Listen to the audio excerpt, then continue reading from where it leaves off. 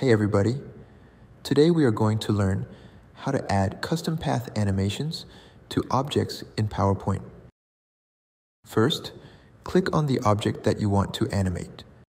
Go to the Animations tab in the PowerPoint ribbon. Click on Add Animation in the Animations group.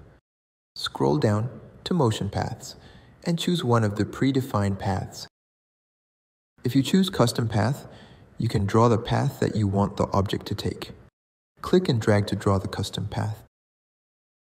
To stop drawing a custom path, press Escape on your keyboard. In the Animations tab, or Animation pane, adjust the animation settings, such as start, duration, delay, and how the animation repeats. That's it. I hope this helps you on your current and future projects. Thank you for watching.